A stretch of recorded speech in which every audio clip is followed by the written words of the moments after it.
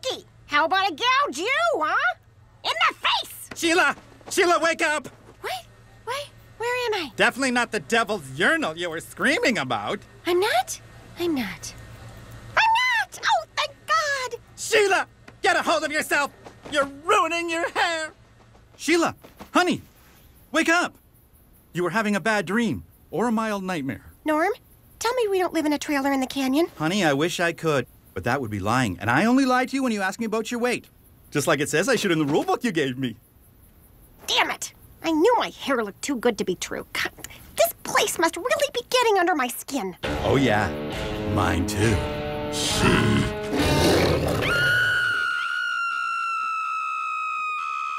we wake her? Why? She'd be less funny to look at. Hello, can you go? Well, now you know. The family drive to Canoes Dive. The next stop, straight drop, Little Town. There's no escape. That's bad luck, so settle in. Yes, Dad. In Crash Canyon. Home, sweet home. Scream and yell and have a spasm makes no difference to the chasm. Face the fact, you live in a crash. Crash Canyon. That's how you get away with a successful Ponzi scheme. Thank you. Thank you, Jake, for that criminally enlightening presentation. Please no one do it. Now it's time to write some more of our class story. Roxy, I believe it's your turn to add a sentence. And brave Sir Dashing wasted no time calling the Princess Roxy. A taxi to take her stupid butt face back to the throne. She had grown too fat to fit in anymore, and... Great. It's out of ink, and I was on a roll. It's okay. Every problem is an opportunity, and this is an opportunity for us to take a field trip to the dump to look for another pen. Could somebody carry me? I got the snakes again. This is totally gross. I feel like I'm walking inside Uncle Vern's mouth. Speaking of Vernon, there he is. What? It's called a dump for a reason. That looks just like the Ark of the Covenant from that movie. When you open it, your face melts off like Joan Rivers. Hey, Roxy! I got something to show you! Baby monitors? Baby monitors? Really? Boy, this is exciting. Mom, if you're pregnant, I will puke myself inside out. Are you? Oh, I could start a gender pool. Boy, girl, or whatever Roxy is. Your boobs are gonna get huge. Like this picture I drew of you. You're not pregnant in this one. You just have huge cans and are washing my scooter in short shorts. Oh, what a proud family moment. I'm not pregnant. My ovaries know better than to disobey me. But just like a baby, these are going to make for a sleepless night. As I use these monitors to build something that'll help us get out of here. Escape? Then get to it. Right now. That could be the hormones. Pregnant chicks get nuts with all sorts of cravings and stuff. Who knows what you'll crave next? If it's a sandwich, give me one too! Ta-da! I did it! I've turned the monitors into a giant solar transmitter. It will shoot an audio wave up through the sky, sending our distress signal to the nearest satellite. Wendels, let's go home. Is that even possible? On TV, no. But here in the real world, of course.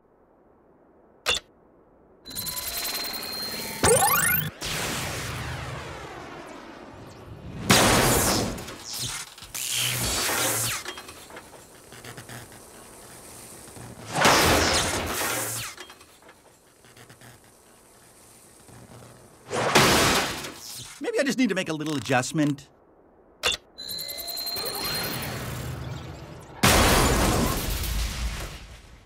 I give up.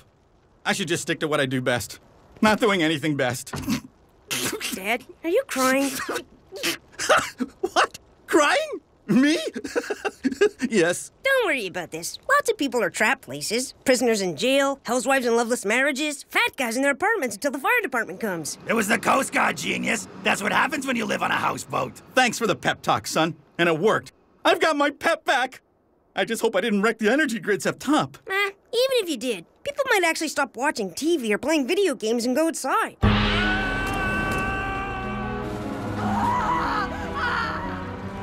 Why isn't your head exploding? I don't know. It should be. Well, at least that's something.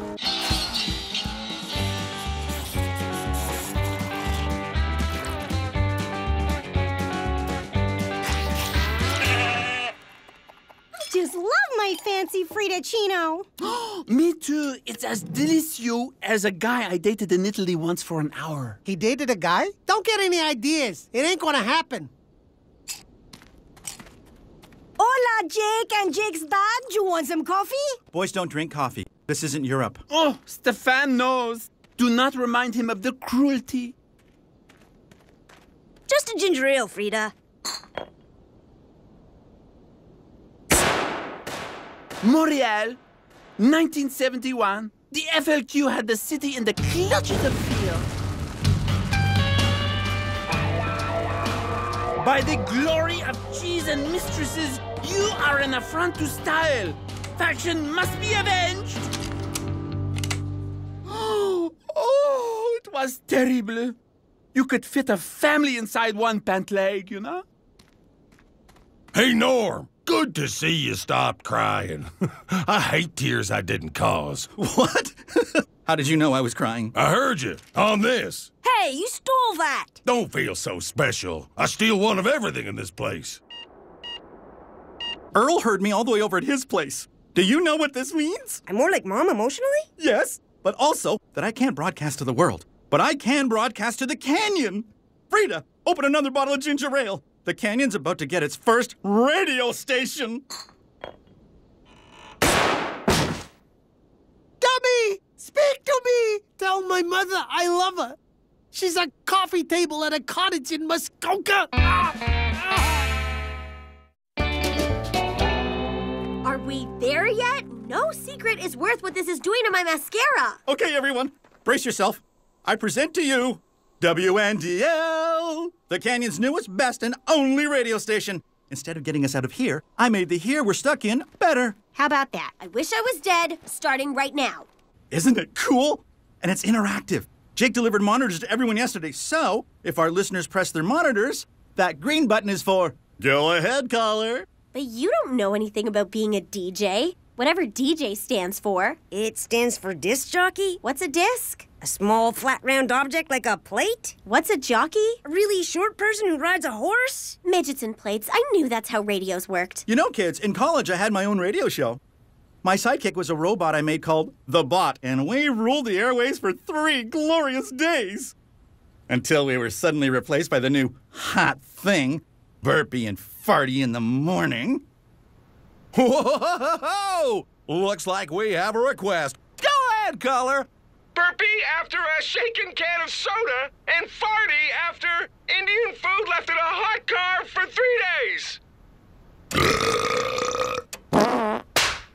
I thought we could run WNDL together as a family, like the Osmonds Sing or the Mansons Murder. And the best part is, we all get our own show. What? Norm, no! You know I hate public speaking. And now to accept her yellow blazer and say a few words, Realtor of the Year, Sheila Wendell.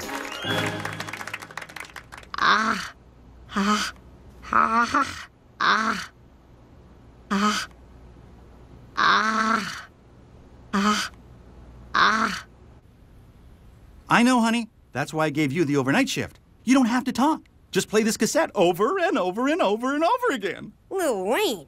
Boy, that guy'll sing on anything. Okay, I can do that. I'm in. Terrific. Jake and Roxy, you guys fill out the day, and me and my partner will take the morning. Partner? That's right. The Bot is back. Where'd you get the teeth? I don't want to talk about it. Good morning, Canyon. This is Norm and the Bot coming at you from WNDL. So, what's new with you, Bot? Someone has a potty mouth. This is Roxy on fashion. Look at this ugly dress. I know, right? We're talking Canyon Cup Hockey. If you have an opinion, bring it. Don't suck and don't be a Roxy. I think Colton should get to play more. By the way, this is not Colton. It's 3:56 a.m. And,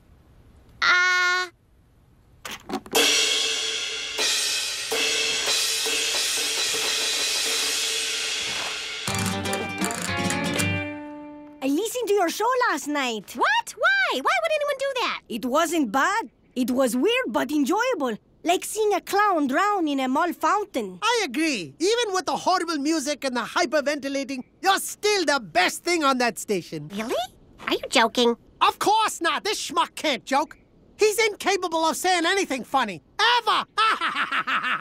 Looks like someone woke up on the wrong side of the box this morning. You see? You need to be on more when people are listening. Like right now. The morning. Oh, no, that's Norm's time slot, and he's the best. Oh, really? What did chemical engineer A say to chemical engineer B? He said, "You beaker, you brought her." Oh, hey! Oh! Bot! What are you doing? I didn't program you for this. Oh, why would I? Oh! Hey! Oh, my gosh. I hope he's okay. Sheila, slight emergency. I need you to take over the show while I'm trying to save my groin from being mashed into pulp. Norm, I can't. I'm not comfortable with that. Please! My crotch may die today. Don't let it die in vain.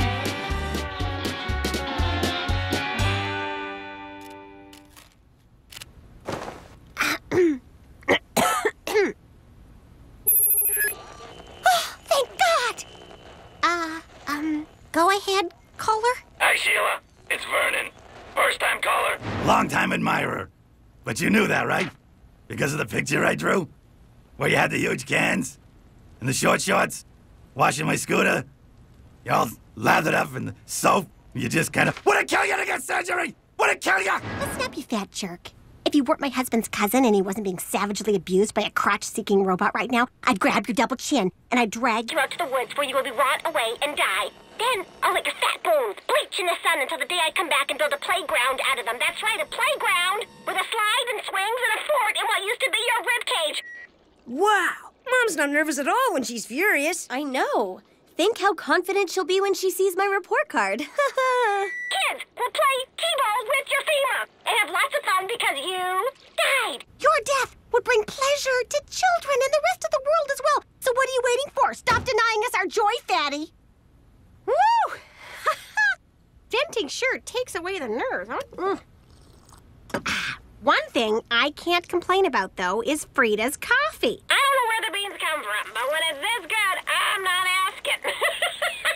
She plugged my coffee! That's free advertising! Like the time my boyfriend wrote all about me on the men's room wall! Oh no, wait. I wrote my name there. That's how I met my boyfriend, eh? Good coffee, but what's the dealio with the tipping? I mean, it's not like it's a real restaurant. It's a coffee truck. And go ahead, caller. How dare you judge how I make my living? I'm just saying we shouldn't have to do it at your place or... Right now, Pat. I mean, it would save us a lot of money. Oh, no. I was on board when it didn't affect me, but this just got personal, sister. I am now officially off board. This is bad. 15 to 20% bad. Oh, I don't know. Her comment kind of made sense to me. I have 2 of them? He would totally have Zac Efron's right eye, Nick Jonas's left eye, and Chase Crawford's upper lip. You're listening to My Perfect Guy with Roxy Wendell. Next, I'll ask, what if the Jonas Brothers were just one handsome only child? Prepare your mind to be blown. That bot has lowered the quality of radio programming and also lowered my sperm count. This ends now.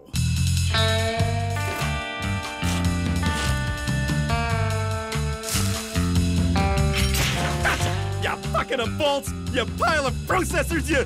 French man? Stéphane! I'm sorry, I was trying to capture a rogue morning show robot. I was on high alert that evening. Things were getting ugly. I mean, really ugly. Okay. I have to run, so I guess I'll just leave you alone with your nonsense. Hang in there. Hang in there. If we get out of here, I am so sending that into Reader's Digest. Ah, hi, Nalapat. Hello, Frida. Can I get a sandwich? Chick fight. Chick fight. No, you cannot have a sandwich or anything else. Unless you apologize on air for your filthy lies, you are banned from eating here. Oh, Baby, this is getting so hot. And you are also banned from my establishment. Now it's a threesome. Oh, yeah. Every guy's dream. Banned? Banned? I just found my voice and I refuse to quiet it now. If you think you can bully me, you're wrong. Dead wrong.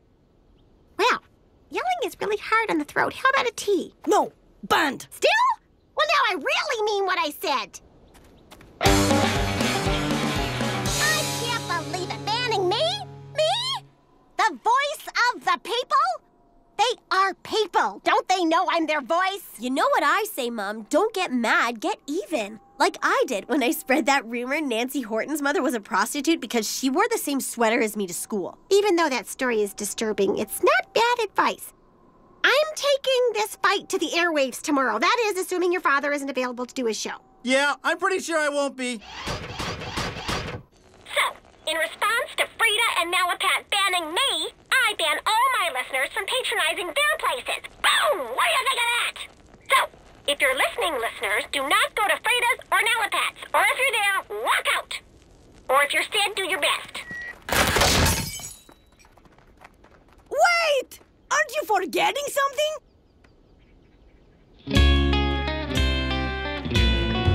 My business is quieter than a mute that stubbed its toe.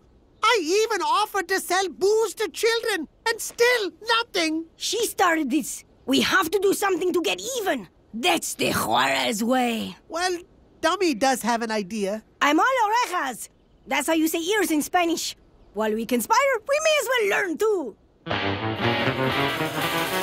Boy, it feels good to know I stuck to my guns, and you all supported me, and we are not gonna back down either. I will be bound and gagged before I'm bound to any... Actually, only bound. We never thought of bringing a gag, but it would have been a good idea, yeah? Next time, we'll put it in the budget. Frida, Malapat, let's talk about this. I'm here too, jackass! Right, of course. Anyway, all of you, please let Sheila go. We want our tips back, and our customers. Oh, and a helicopter. Not a charter, but a military one that we're not supposed to know about. One that can go to space. And I know they exist because Colton told me. You promised to keep that a secret. Norm, enough screwing around. You have to negotiate for my release. Right. Sorry, honey. You know how bad I am at negotiating.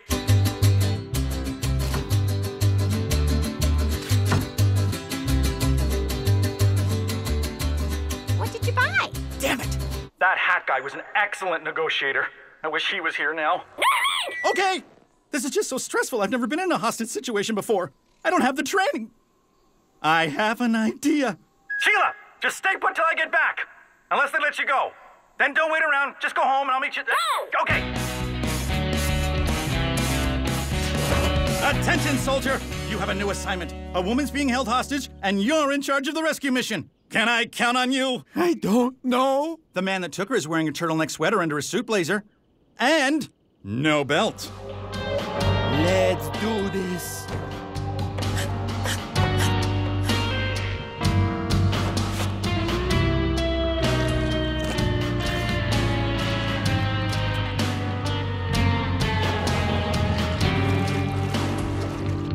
How could you screw it up so bad? I had mud in my eyes. What do you want from me? Give me back my dummy! Of course. On behalf of Stefan and I just want to apologize for... No. Negotiate. My wife in exchange for dummy. No way! She says she's wrong about the tipping, and then we let her go. No deal! Oh, I'm tired of running. Let's settle this now!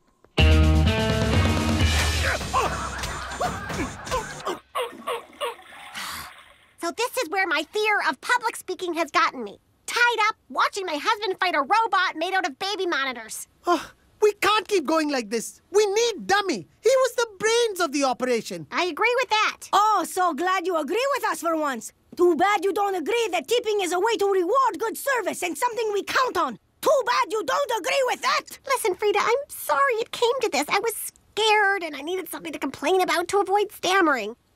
Your coffee's great, and so is your service. It deserves a tip. Would you mind saying that again? The microphone wasn't on. Everyone I take back what I said. Frida and Nalapat both deserve your tips.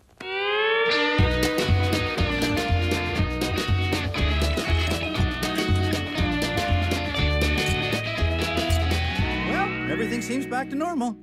Yep, after you and Frida burnt down the station and I beat up the robot and put sutures in my crotch, everything's back to normal. Better than normal, thanks to you, Normie. For Dummy, you negotiated us 2 free coffees and front row seats at Nalapat's for the kids. The backstroke. I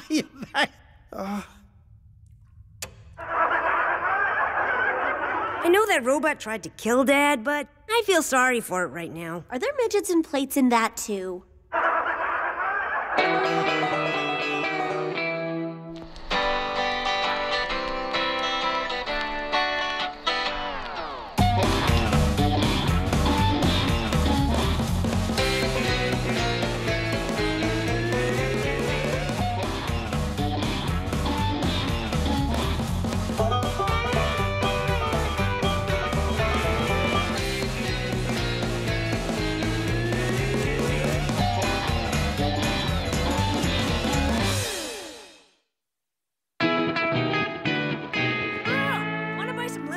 Hell no. I only drink things that turn me violent. Thanks, anyway. Well, this has drugs in it. All sorts of crazy drugs. Ones I'm too young to even know about. Yeah? Okay, I'll get my buzz on. Lemonade! Only 2 T's. Guaranteed to remove wrinkles. It'll make any boy you like fall in love with you. And it's an amazing flea repellent. This stuff will fix any problem. Medical, financial, and especially moral.